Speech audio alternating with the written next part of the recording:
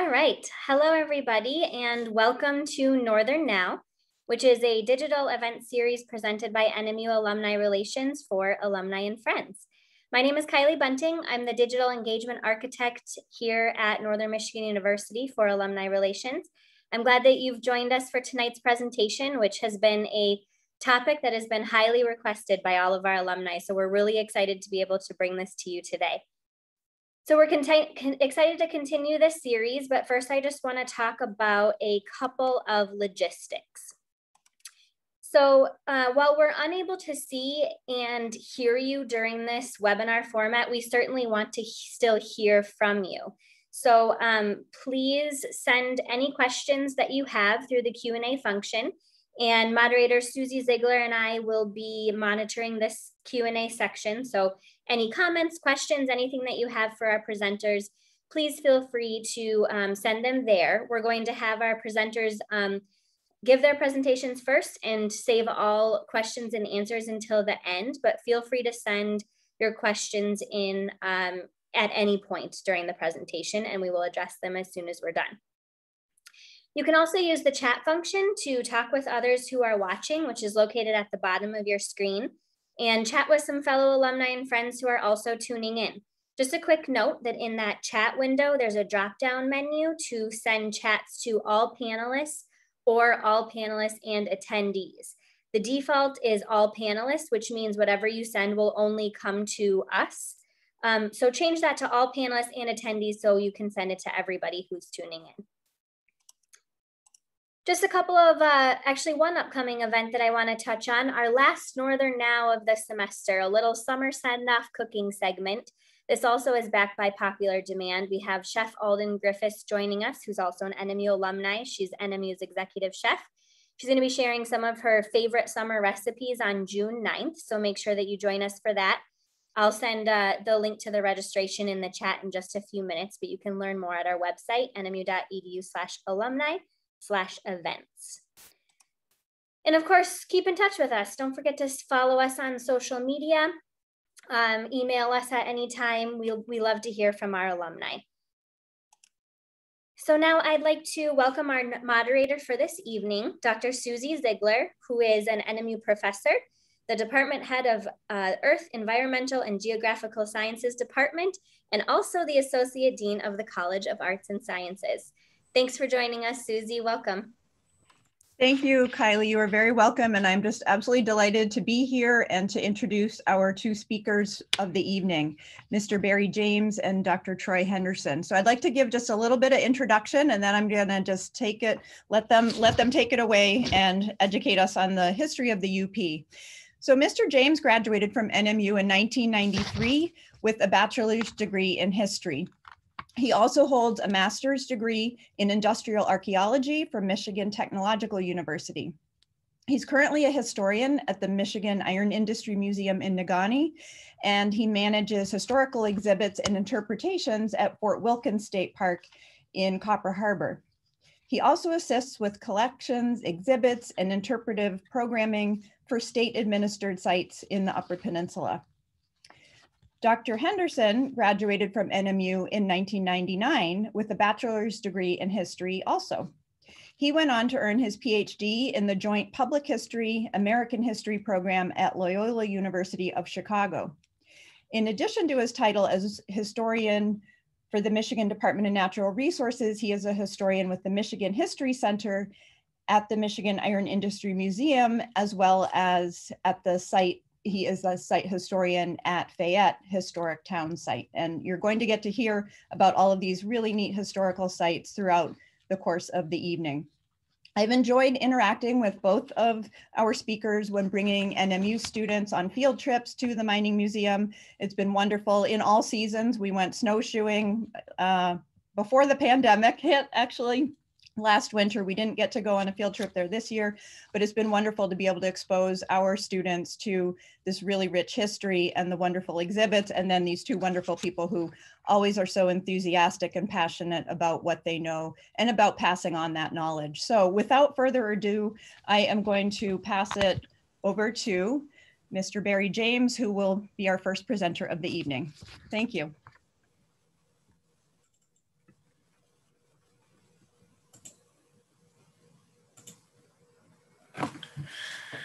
Thank you, Susie.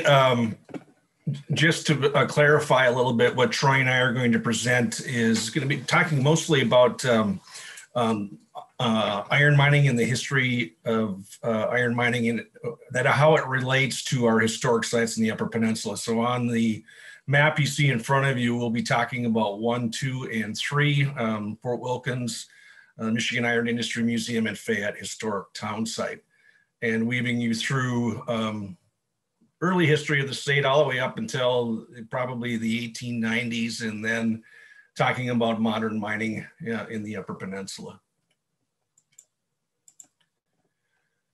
First, I'd like to start talking a little bit about Fort Wilkins as a military post and Michigan statehood and the first people. I always like to talk about when Michigan became a state. A lot of times, especially students that come and visit us, really don't know when Michigan became a state.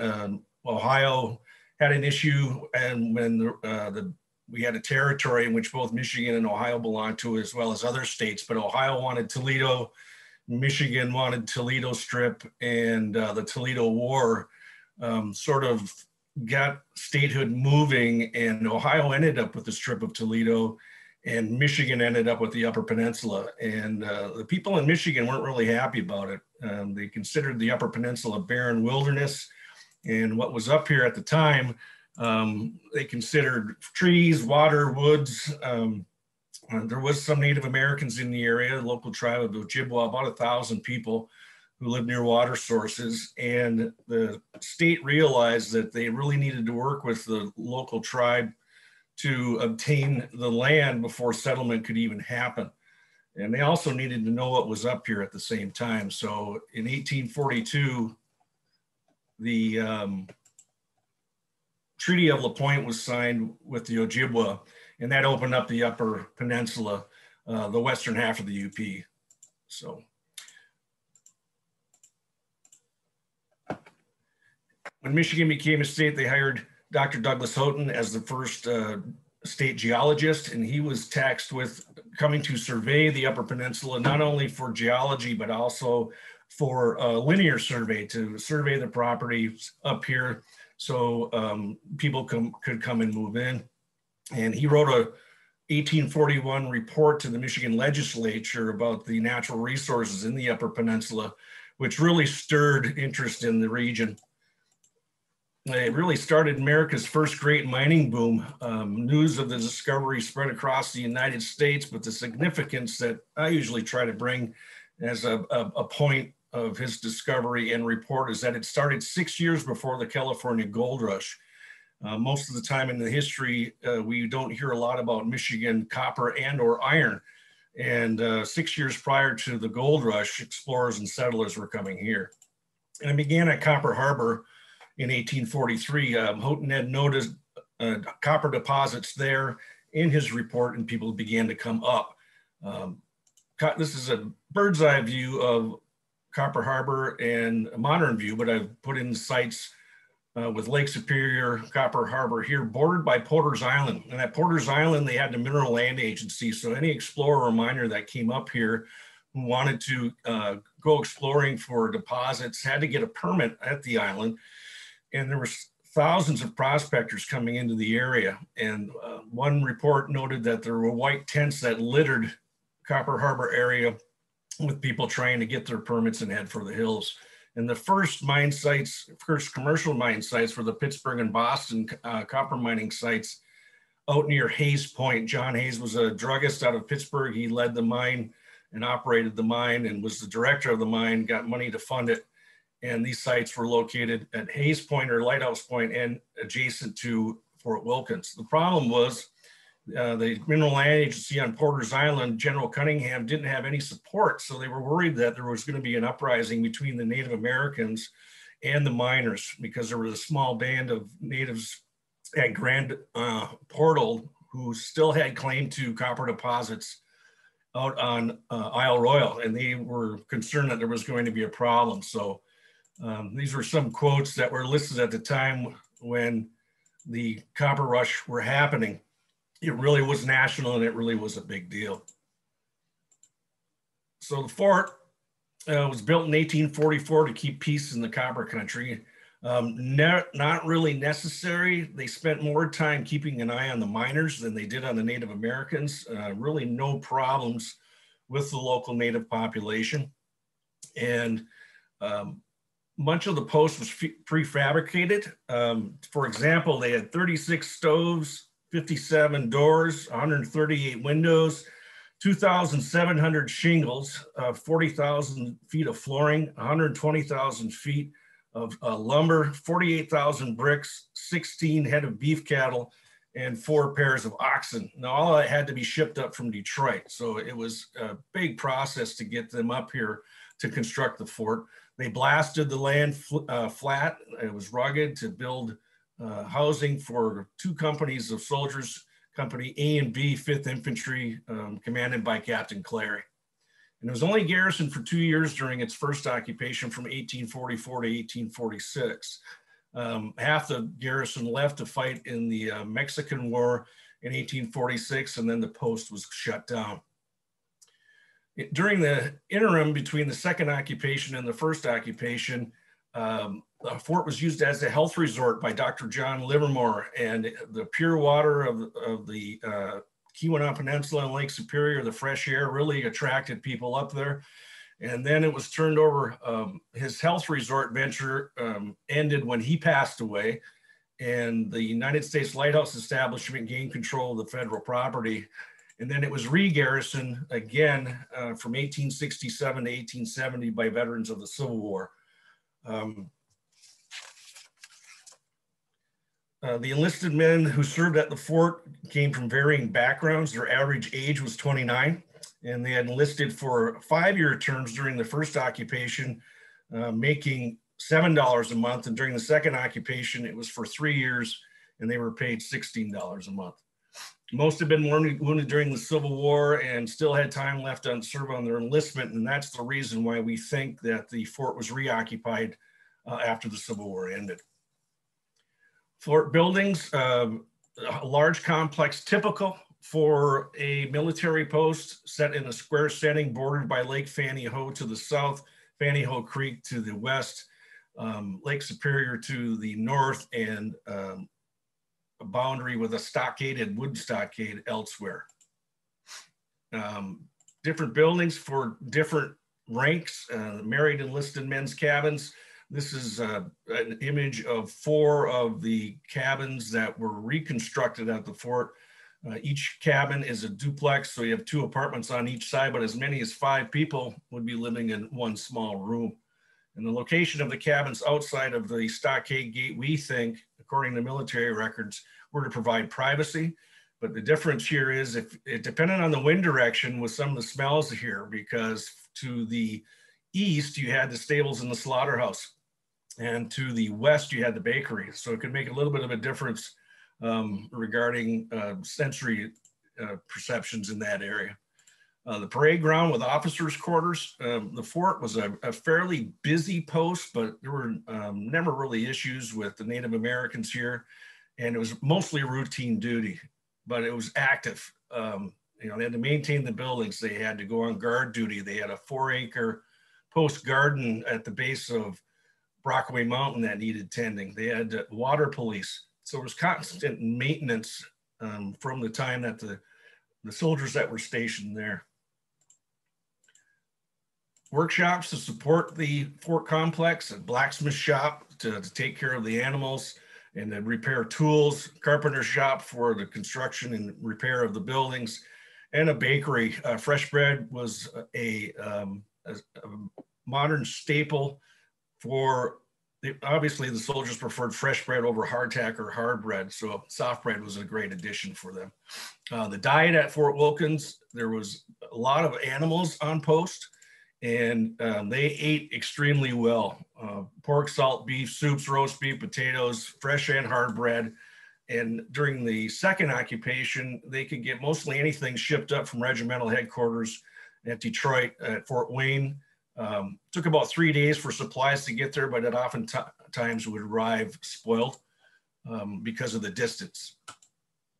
But if the soldiers were to come back to Fort Wilkins today and make a comment about their diet, they really had nothing to complain about, especially during the second occupation, because they also had something called the tin can.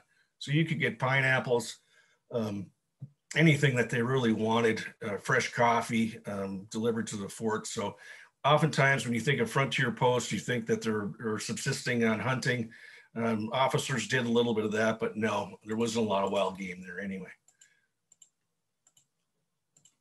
I mentioned animals, so we had fresh beef on the hoof for the soldiers at the fort, and they ate well within the mess halls. Transportation, they had 2 draft horses to help haul and move goods that would land by water at a dock in Copper Harbor a mile away.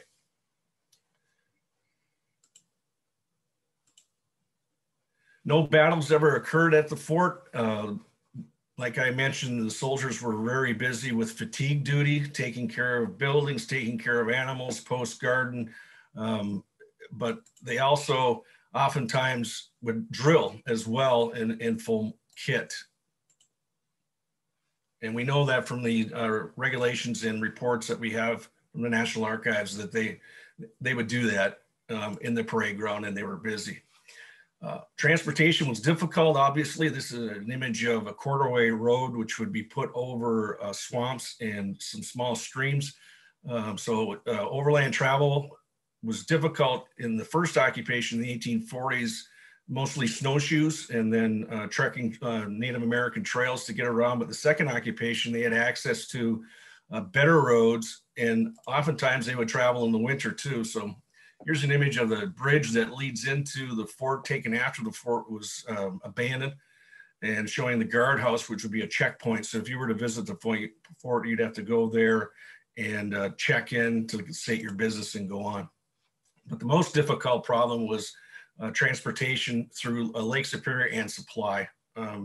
Once winter set in, the ice would freeze, and Fort Wilkins was basically shut out from the rest of the world for about 6 months.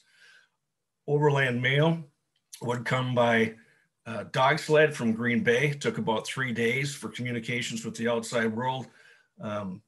Later on, they did have a telegraph in Eagle River at the county seat, 22 miles away.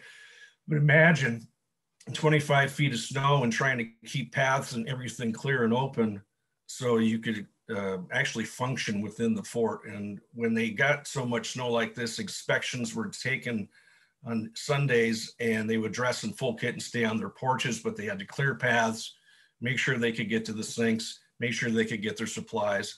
But traveling over the roadways in the wintertime was actually easier than the summer, because they would pank or pack down pathways with rollers and make it hard packed. So they had a better walking and traveling means.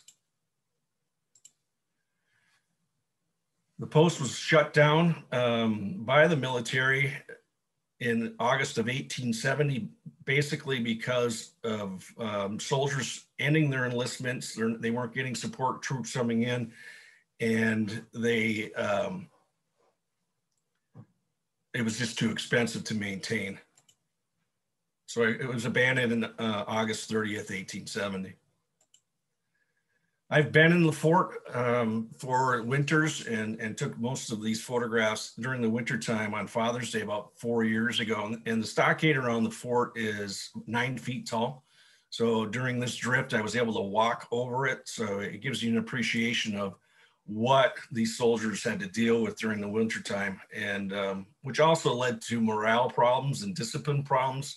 Soldiers would go into the village and bring alcohol back to the post. The guardhouse would sometimes be overflowing because the men were getting into liquor too much, and the commanding officer would put them in the guardhouse because it was against Army regulations.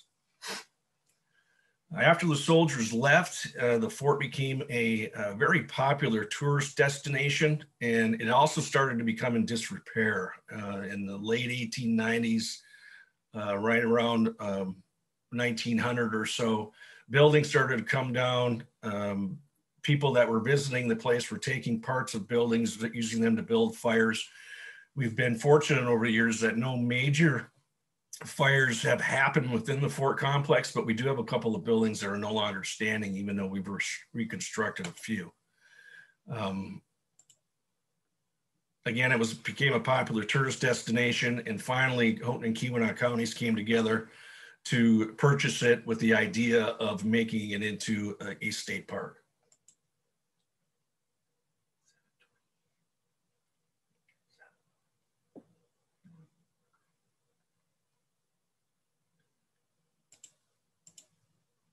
Fort Wilkins today, like I said, became a state park in 1923.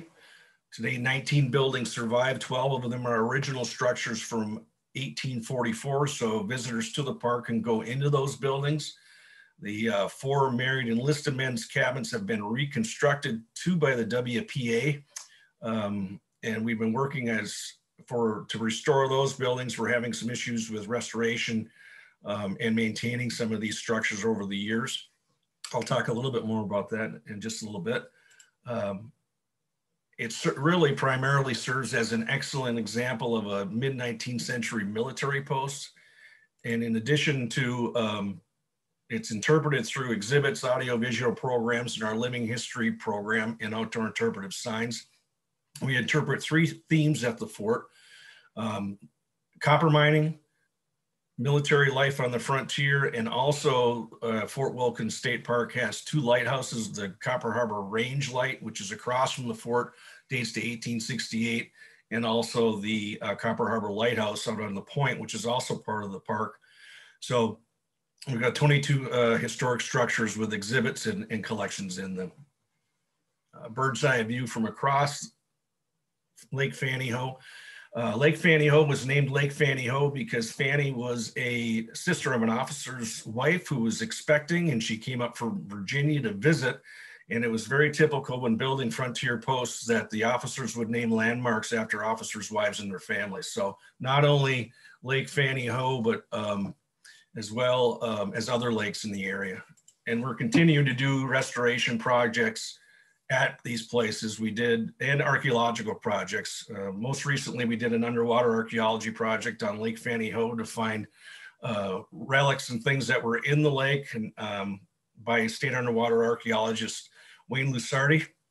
And we found mostly trash, but we really needed to know it was there because we have an issue with people taking things in parks, and we don't want that to happen. And we've also done several years of restoration to the Copper Harbor Lighthouse and the dwelling next to it. So we're continuing to work with those efforts. We're continuing to improve the site. And we hope that at some point you folks can come and visit if you already haven't been there already.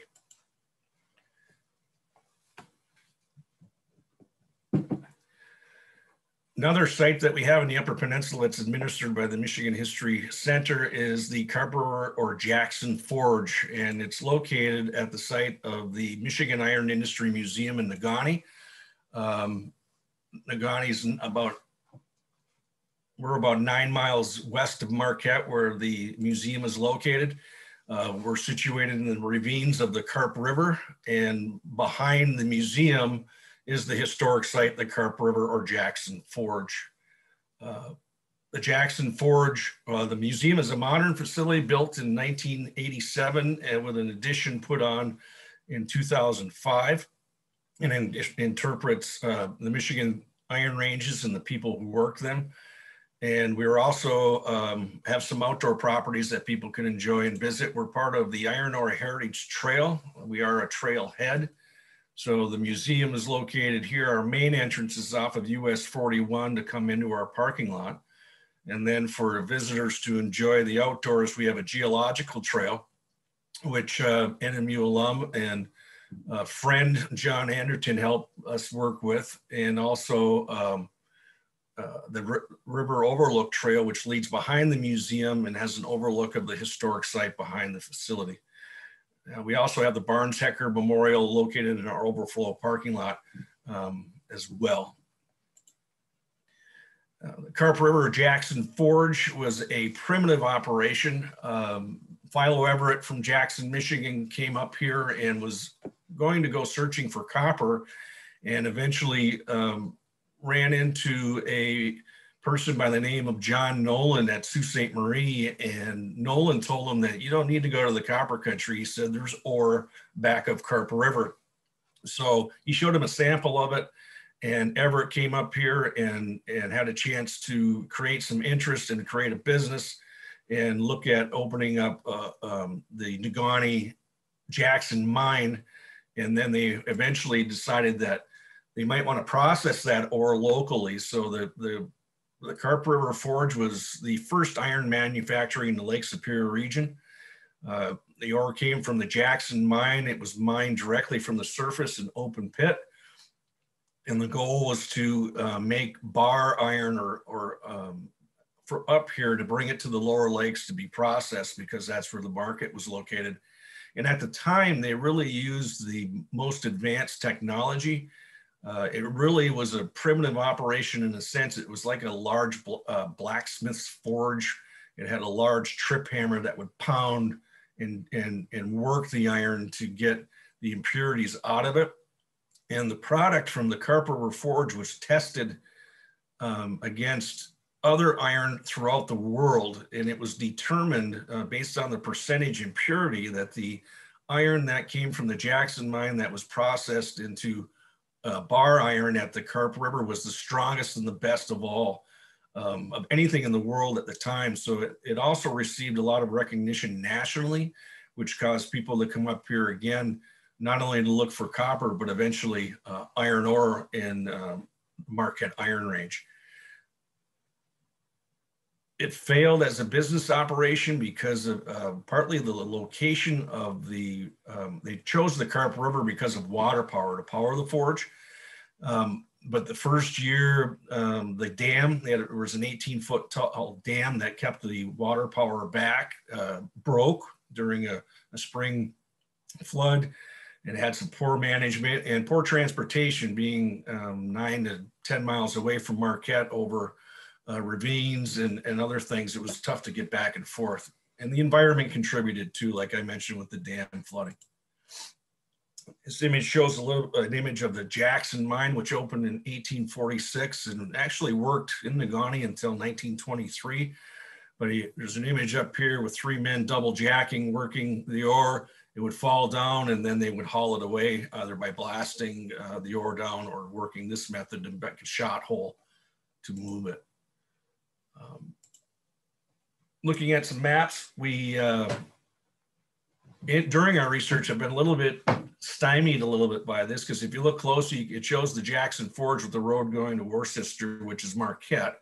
Now this map dates to about 1848 or so, 49. And it shows the forge on the east side of the river. And recently, actually, Troy was looking at the geological maps at the state archives, and we found another one, and it shows the forge on this side of the river, and then another building here. And with that, we had a historic image and showing one of the cabins across the river and the dam to the forge site over here.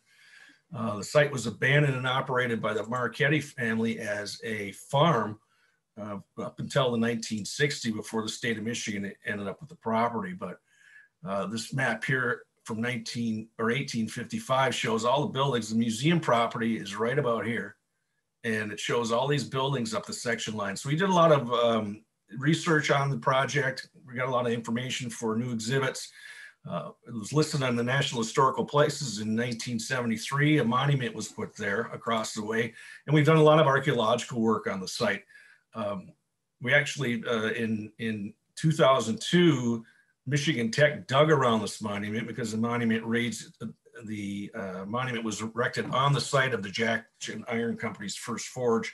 They didn't find it, but they did over the years find several features and items that relate to the forge site, including the dam, a gudgeon, which is part of the water wheel system, a roasting kiln. All of these features are adjacent to the river or across on the historic site property. And our long-term goal eventually would be to get people over there to see these features. Here's a map showing that the road leading to the Jackson, here's the monument I was telling you about. The gudgeon, the heavy item, was found here, and the dam remains here. So this will give you an idea of the layout of the historic site that we would like to interpret more in the future. The museum again opened in '87. We added on to it, and we are looking at putting other artifacts. Here's some pieces of the forge that we put on display, which is a merit plate which attaches to it. We were able to salvage that and get it over. And we are also looking at putting in new exhibits to talk about the forging process. And we've got trails now that were put in that allow people to go back and look at the site, walk and learn about the site, and also be able to be outside in the environment to where the cradle of Michigan iron industry began here at the Carp River Forge. Lastly, some future things that we're going to be doing is the museum has a very rare artifact called the Yankee. It is currently under restoration. We sent it away. We ended up, it dates to the 1890s. It's a very rare vertical boiler locomotive. So stay tuned, and we'll be looking at getting that restored and put into the building within the next year or so.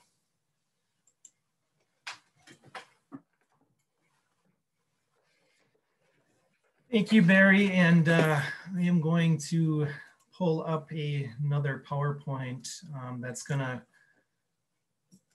pick up at Fayette Historic Town Site.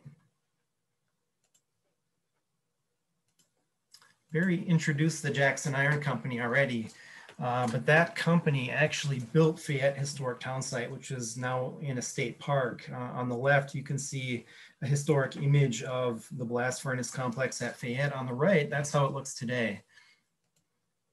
So the Jackson Iron Company established Fayette's furnace operation in 1867, and this picture was taken then to basically produce iron ore or smelt iron ore and get it to the Eastern steel industry. Charcoal iron was a highly valued product used to manufacture railroad car wheels, boiler plates, and especially Bessemer steel, which was cast into railroad rails.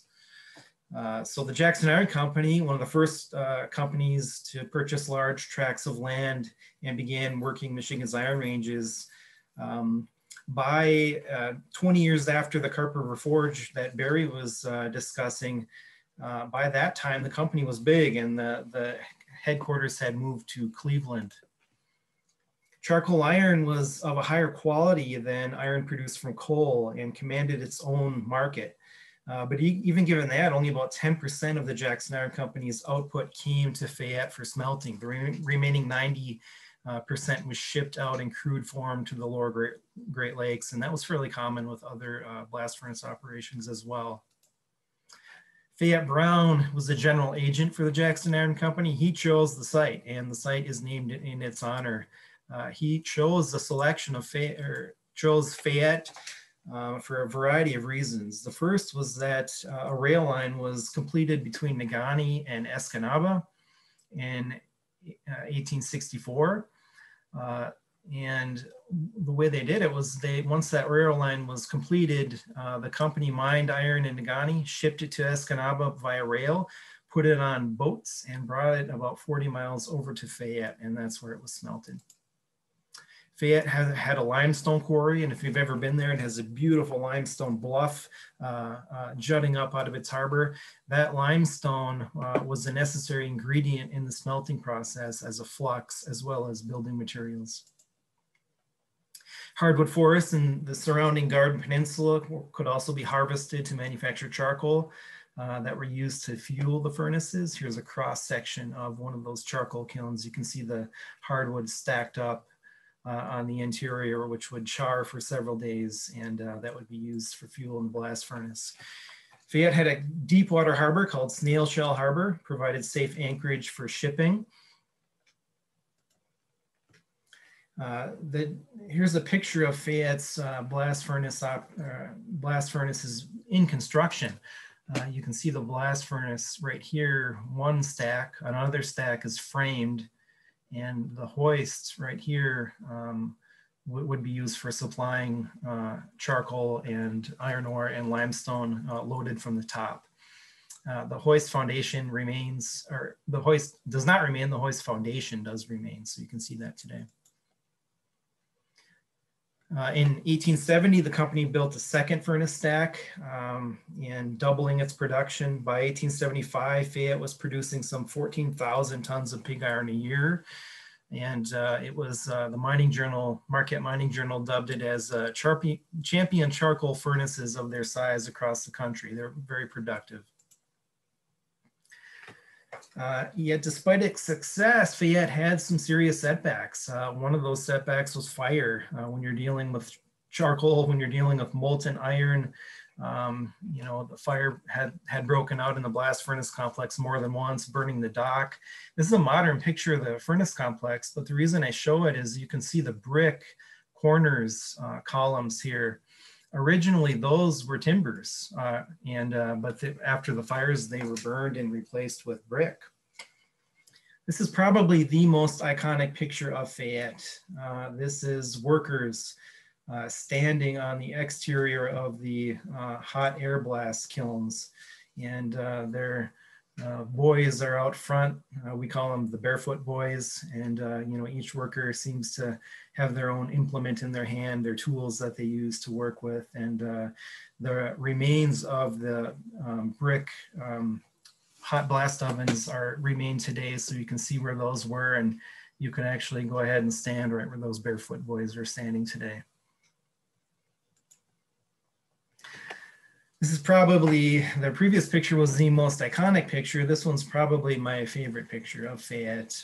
It's a street scene, one of the only ones we have really of the street scene of Fayette, where a few people are posing for a picture, but there's enough candid activity in the background that makes it interesting. Little boys leaning up against the barrel. You can see a cart here, which is probably bringing slag, the byproduct of the blast furnace complex, and gonna go and get dumped into Slag Beach. You can see the limestone bluff right here, devoid of most of its trees. So many trees in the Garden Peninsula were used for charcoal production to feed this furnace.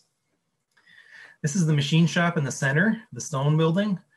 And this building still stands. And we know a fair amount of the people who lived at Fayette. We know a lot of, we keep biographical files on everybody that we know that lived there and add to it. And the man on the right is the machinist, Robert Bassler, who actually worked in that machine shop. Fayette had its own sawmill. So it was kind of a self-sufficient town, self-sufficient community. At its peak, about 500 people lived here. And the sawmill is on the lower right here. The superintendent's house, which still stands, was called the Big White House. That's where the superintendent lived, where he had a commanding view of the harbor and blast furnace complex. And he could see the ships coming and going. The vast majority of transportation at Fayette was maritime at that point. Fayette also had its own little railroad network. Here you can see Fayette. They had a small rail line that went down into the Garden Peninsula. This is only about 9 miles long. And the purpose of it was exclusively to get charcoal to the Fayette, to the furnaces. And communities sprung up along this rail line that were just producing charcoal to feed the blast furnace. There were 9 kilns right on site, but in the hinterland here, there were some 80 kilns.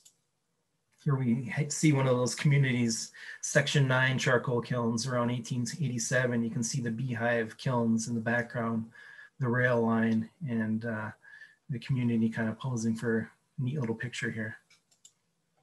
Fayette had its own store. It was a company operated store where workers could buy goods on credit. The goods were ordered from Milwaukee, Chicago, and Detroit. And the store even had a glass front door here that made it look, quote, somewhat citified to some of the people at Fayette. Fayette had its own meat market. This is the town hall. This building still stands today and had its own meat market here, had an ice house right here. This is a picture of our butcher shop exhibit as it looks today. Obviously reproduction foods in here. Fayette had its own hotel called the Shelton House. It was a very large, the largest structure in Fayette. This hotel still stands. Here's a picture of the back of the hotel where it had a 2-storied privy, and we get a lot of questions about this. It's kind of a famous feature of Fayette. You can see the catwalk from the wing of the hotel into the two-storied privy. And Michigan Tech has done archaeological investigations of this privy and unearthed a treasure trove of things from Fayette, intact vessels, and just an amazing array of artifacts that help us learn about the people who live there. This is what it looks like, our exhibit inside of the hotel lobby. This is the hotel as it looks today. Fayette had a row of log cabins where the workers lived. And this is kind of a really interesting picture with some kids, and you can see the board here to collect water in a barrel. Here's another picture of that log cabin neighborhood in the 1890s after the company stopped operating the blast furnace. Here's a reconstructed laborer's cabin. When Fayette became a state park, none of these structures were still standing. So mainly we focus on preservation efforts at Fayette, but in this case, we reconstructed a laborer's cabin so we could have a venue to tell the story of the working class and immigration and things like that. Fayette had its own baseball team. Here's Fayette's baseball team. You know, it was a thriving community. It wasn't just devoted to iron smelting, but there was a lot of recreation, baseball. There was a racetrack. This is an aerial view of Fayette where you can still see the outline of the racetrack, and the baseball field was here. The town site is here. Although Fayette had grown into one of the Upper Peninsula's most successful iron smelting towns, by the late 1880s, the market had changed. And charcoal iron production in the United States was at about 25% in 1867. By 1890, it had dipped to about 7%. So in 1891, the company stopped operations. And with the company gone, businesses closed down. Some people went to the surrounding areas to take part in agriculture. Some people moved on to other blast furnaces. And here you can see the blast furnace complex in disrepair after the company left. There's another picture of Fayette starting to get a little bit overgrown. You can see the charcoal kilns lined up next to the blast furnace. And in the 1920s and 30s, it was an effort to make Fayette as a tourist destination. With some success. By 1857, the Escanaba Paper Company purchased Fayette and traded it to the state of Michigan in exchange for other timbered land. In 1959, Michigan developed Fayette as a state park, and this is Fayette as it looks today. So we work to further preserve, restore, and interpret the town site for future generations. Now I'm going to return to the Iron Industry Museum to talk a little bit about underground mining and a little bit about the modern iron industry, because that's part of what we do. You know, we tell the story of the Carp River Forge that Barry mentioned, but we also interpret the industry as a whole. And the story really continues to this very day. When most people think of underground mining historically, or when they think about it, I think when people think of iron mining, I think they think of underground iron mining, but it was not originally like that. But for a span of about 100 years, from the 1870s to the 1970s, much of the mining was done in underground mine shafts. These are the three iron ranges in the Upper Peninsula: the Marquette Range, the Menominee Range, and the Gogebic Range, all in black. When the diamond drill entered the scene in the 1870s, which could bore into underground iron deposits and kind of map out underground ore bodies, underground mining started to spring up accordingly. Here is just a small section of the Marquette Iron Range of Ishpeming and Negaunee. And you can see the number of mines that sprung up in residential areas, in downtown areas, wherever the ore body happened to be, they would build a mine. Underground mine was obviously dangerous. And they were rock falls, cave-ins. The mines had to be constantly dewatered for the miners. So this is a very dangerous activity. Deaths were very common, either individual accidents or more major cave-in disasters like the Barnsecker mine disaster in 1926 that killed 51 miners. Iron mining shaped communities on the three ranges, and as well as other areas in the UP that had blast furnaces. So it's difficult to really underestimate the importance of the industry in the UP. The communities that sprung up around the miners were predominantly immigrant. In the late 1800s and early 1900s, there were lots of jobs available. Employment in the UP peaked at about 16,000 jobs in the iron industry around 1920. Immigrants came from Germany, Italy, Britain, France, Finland, Sweden, Norway, and so on. And they brought customs, traditions, language patterns, foodways with them that continue to impact the region. One prominent example is the pasty. Most Yoopers know what pasties are, but if you went outside of the UP and ordered one, you'd probably get a blank stare. This came because of the iron industry. The Cornish miners brought the pasty with them from Cornwall, England. They had tin mines in Cornwall, and the miners were experienced miners, and they brought this foodway with them. I want to finish by highlighting an important transition in mining that happened after World War II. Up to that point, most mining that was going on was for very high grade ore deposits. This was so high grade that the ore could be directly melted down in a blast furnace. And it seemed inexhaustible in the 1860s, but after World War II, it was becoming evident that the high grade ore deposits were becoming depleted, especially with the World War II increased production. So in the 1850s and beyond, mining companies began pouring resources into research and development of mining and processing low-grade ores, which were abundant. These ores are generically called taconite, typically 20 to 30% iron in the ore. And this is an image of the Cleveland Cliffs Research Laboratory in Ishpeming, which is still in use. The pelletizing process was developed to seize on this low-grade ore opportunity. The research and development led to grinding the ore down into the consistency of really a very fine baby powder, and then separate the iron particles out, and then bring those iron particles back together as a concentrate in pellet form, about the size of a marble. Mining is here's a quote that I really like. Mining is a heavy duty, hard business. It requires a lot of land, a lot of water, and it makes a lot of dust and noise. What we do is big in anybody's terms of description. And that's the superintendent of the Empire Mine in 1976. And indeed it was big. These large open pit mines, here's an example of one where a road crisscrosses down. You can see the large open pit. You can see the rock tailing piles in the background. The Empire Mine, as an example, is a mile from rim to rim. Heavy equipment, here we can see a truck being loaded at the bottom of a mine shaft, or a mine pit, and you can see some workers here to give you some scale on how big some of these trucks are. The industry changed really in the 1850s and 60s, and open pit mining became the norm.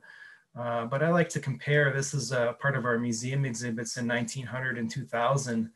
Typical workplace was underground iron mines, whereas open pit in 2000, it went from a high grade to a low grade ore. The number of active mines was 67 in 1900, 2 in 2000, only 1 today.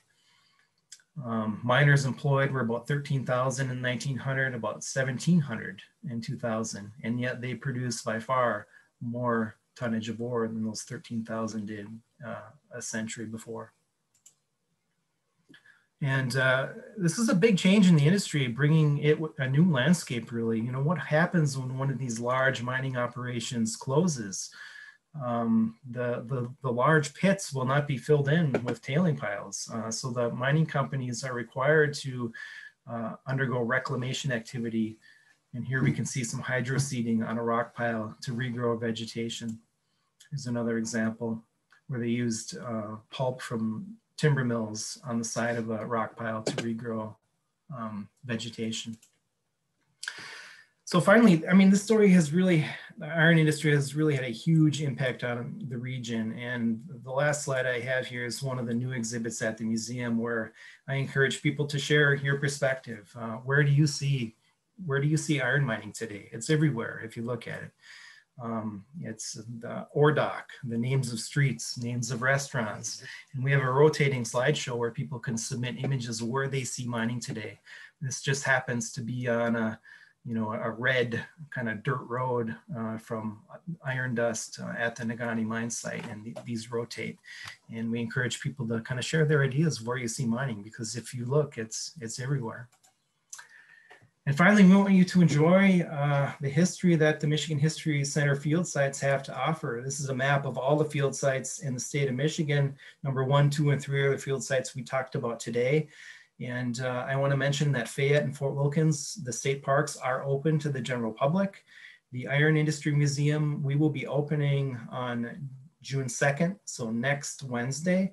And we will be open to the general public on a Wednesday through Sunday basis. And I will go ahead and stop share.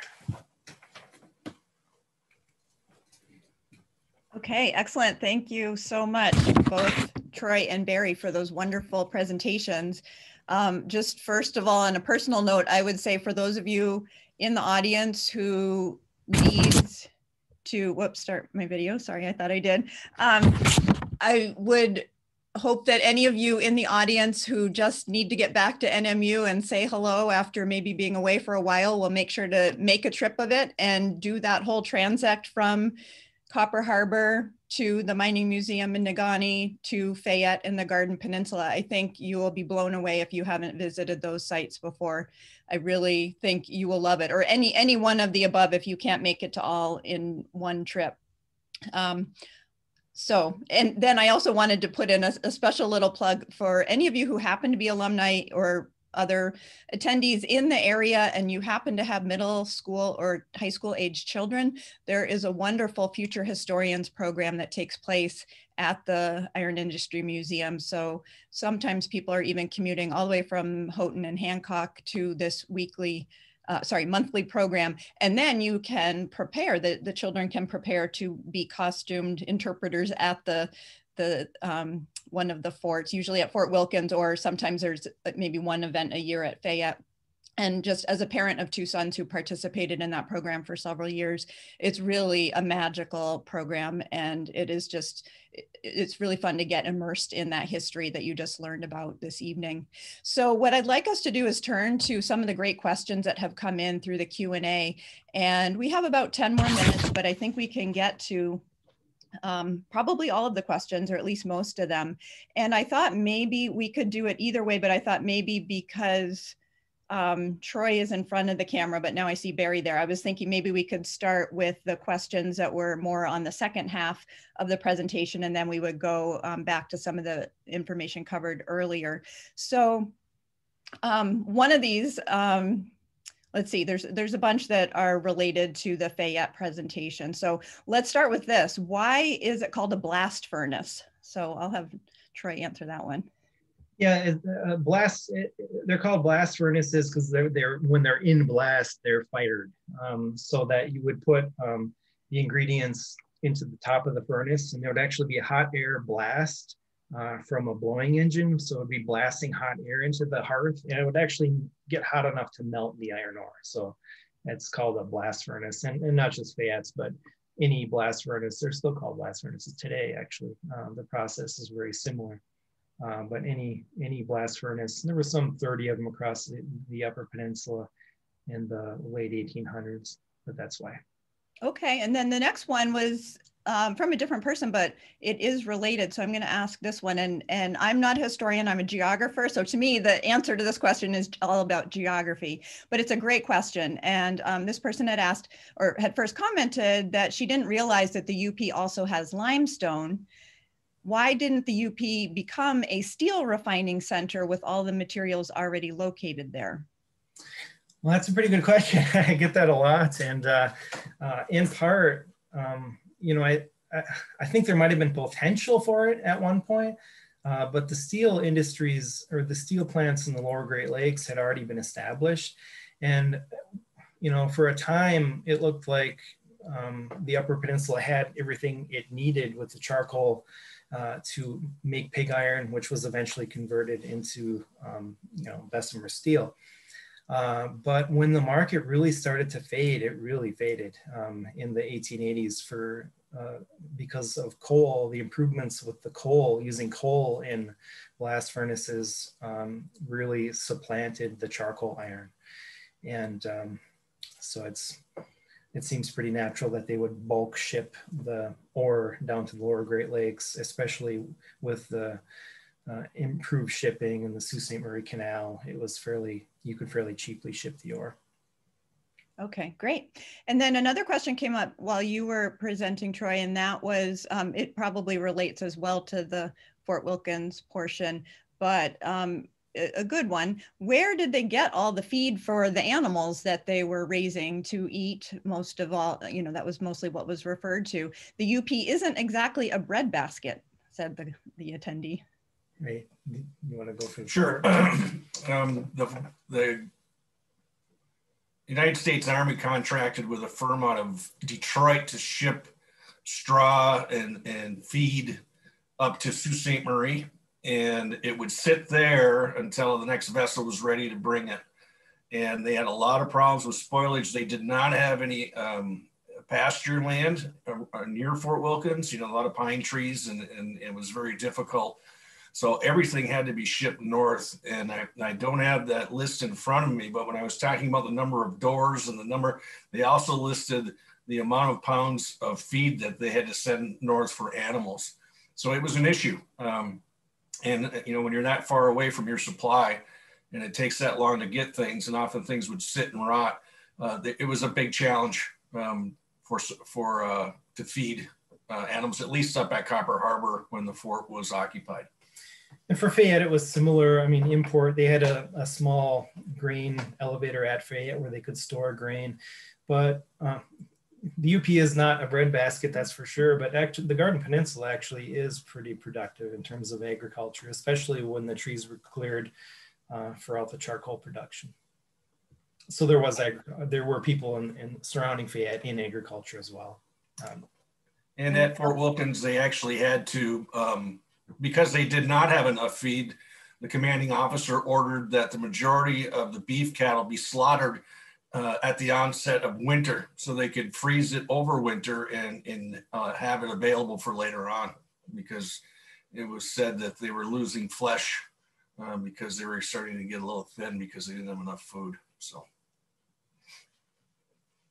Okay, we have one last question about the iron ore, and then I'm going to switch to some questions more about Fort Wilkins, and that is, where does most iron ore come from today? Worldwide or the United States? China and Brazil are larger producers of iron ore than the United States, but within the United States, Minnesota and Michigan. Canada also produces. Okay, great. Let's take some questions for Fort Wilkins. And there's a couple that are also kind of about the logistics there. The first one that came in was, if they shipped the Fort Wilkins materials from Detroit, how did they get through what is now the Soo, presumably referring to the Soo locks? Sure. During the first occupation, obviously it was the rapids. So what they would do is, at that time, there was only 2 supply vessels on Lake Superior, the John Jacob Astor, and the other one escapes me right now, but they would portage it. So they would offload all the supplies and everything and move it, and then reload it on the vessel on Lake Superior. And they had a tram that they had, it was sort of a rail system to move goods from Lake Huron up to Lake Superior. And it took time, obviously. And going back along with the animals, when the animals were shipped on it, the Astor was only 78 foot long.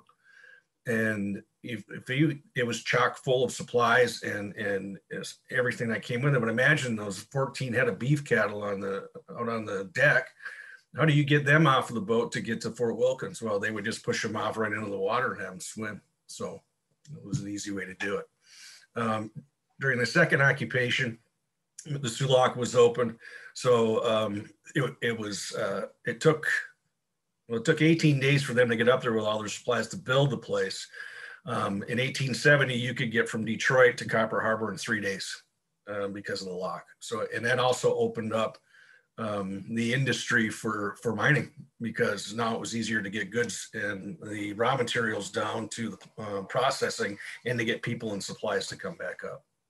So after 1855, it really opened up the region for mining and settlement and that sort of thing. Okay. Another question that came up was, is there any documentation about the women present at Fort Wilkins? That is, did they come up to the fort with their husbands, for instance? Yes, there's documentation through the Army records at the National Archives, as well as census records and correspondence that we've found through research and that sort of thing. So yes, there were women. Each married enlisted men would have, their wives were typically laundresses. So there would be 4 women to each 100 men to wash laundry for the troops. They were paid $1 per man per month. And but they had oftentimes a difficult time getting paid at the fort because the paymaster couldn't get up there. And the laundresses were supposed to get paid right after the post sutler, which was a storekeeper within the fort property. We had documentation about that. We also had documentation, you know, I mentioned Fannie Ho and her sister, Richardetta.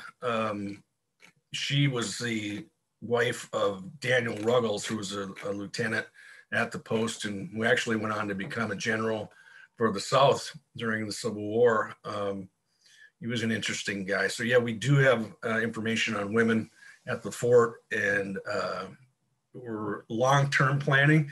There will be another exhibit specifically towards that gender and that venue, because it's a good story and it needs to be told, because they were an important part of the Army up there, and not only doing laundry, but taking care of families and being part of everything. Okay, that's something to look forward to then. Okay, we'll probably take about 2 more questions here. I know we're a little bit beyond 8, but the questions are so good and the audience is so attentive. So this one is also a good one. It seems like a costly miscalculation for the US government to build a fort and then abandon it after just a few years. What would you say were the key influencers of the decision process to establish the fort? In theory, Fort Wilkins was the northernmost of a chain of Western posts that formed a national line of defense. So that was a part of it, but Native American or Indian removal was also a part of it. And that was during the time when they were pushing natives out of their homelands through treaties or other means to open up the West for settlement. And repeat again the question, Susie. Oh, just the key influencers in the decision process to establish the fort, if in the end it wasn't really needed. Yeah, that came directly from the top. The Secretary of War. So I mentioned Porter's Island. That was named after Secretary of War Porter, and Fort Wilkins was actually named after the Secretary of War, William Wilkins. And they got their marching orders that, yes, we need to have a military presence on the frontier, just in case something bad would happen between the natives and the miners, but it never really happened. And obviously they realized it right away when they took half of the strength of the troops and moved them to the Mexican War, and then a year later closed the post down. Okay, this is a question that is specifically for Barry. Do you envision both lighthouses in Copper Harbor will be open and the museums? I assume that means this summer. And could you explain why Copper Harbor had 2 lighthouses? Okay, the lighthouse on the point, the Copper Harbor Lighthouse, basically marks Copper Harbor as a place of refuge. And its light denotes, each lighthouse has a characteristic, and the one at Copper Harbor is flashing, it's flashing greens in 6 seconds. It flashes, and there's a book called The Light List, and that'll tell you where you're located based on the characteristic of the light, as well as what the lighthouse looks like. And it also serves as a day mark. So basically the Copper Harbor Lighthouse marks Copper Harbor. The range lights are lead lights. So what the lights, the range lights do is you can line up the lights one behind the other, and a mariner will head straight for those, and it will guide a vessel safely through the deepest and safest part of a channel entrance. So one sort of guides ships in, the other marks where they can seek refuge. And the lighthouse opening, it has been closed for the last several years because we have not had a boat concessioner by contract. The contract is administered through the Parks and Recreation Division. They are looking hard at finding a concession. They have someone that they think is interested, so we're waiting to hear about that. But we're also waiting to hear about social distancing rules because this vessel's not very large. So we'll have to wait and see. Now the range lights are across from Fort Wilkins. They are available for people to walk the grounds, but you can't go inside. We've done a lot of restoration work on that structure, and we're still trying to determine exactly what we're going to do with that building, but it has been restored extensively the last several years. We've done archaeological investigations on that site as well. Okay, the great thing is the questions keep coming in. And so I think maybe we'll take a couple more, but I think a lot of the answers I would say can be answered just by going and visiting the fort. I mean, there's some really great ones like, is the John Jacob Astor named after the fellow on the Titanic, or in the movie he was on the Titanic?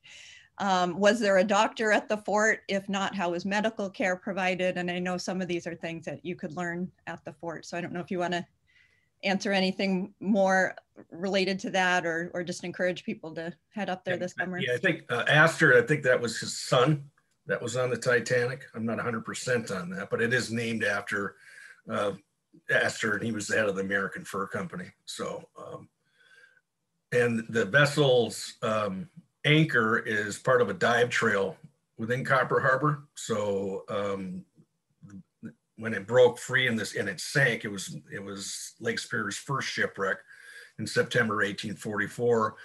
It broke its anchor and ran up on the rocks. It's actually called Astor Point out in front of the range lights. And we've got some displays up there that talk about it. And I forgot the other one, Susie, I'm sorry. Oh, doctors. Yeah, the doctor at the fort, yep. There was 2 during the first occupation, and there was actually a epidemic that hit the fort over Christmas of 1844. And Charles Isaacs was the doctor at the post at that time.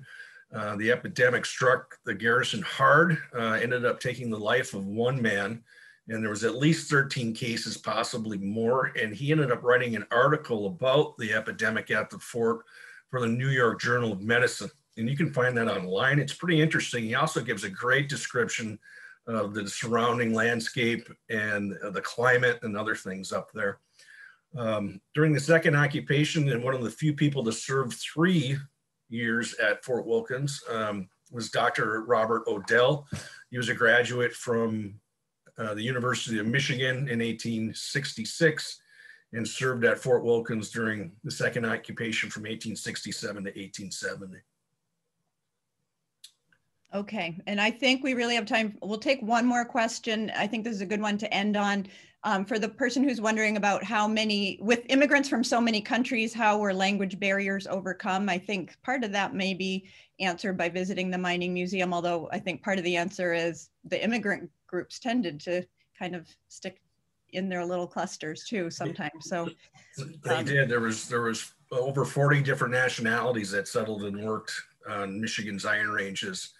The mining companies often would print rules and regulations in native languages to help break that barrier. And you were right, Susie, you know, Germans would congregate with Germans and Irish with Irish. And they had some conflicts, Italians with Italians, Finns with Finns. And, but they would try to publish books, but eventually, and there was a sign above one mine that read, if you can't speak English, move, or something like that. So they were eventually telling them that you better learn language because we want you speaking English at the mines instead of your native language. So.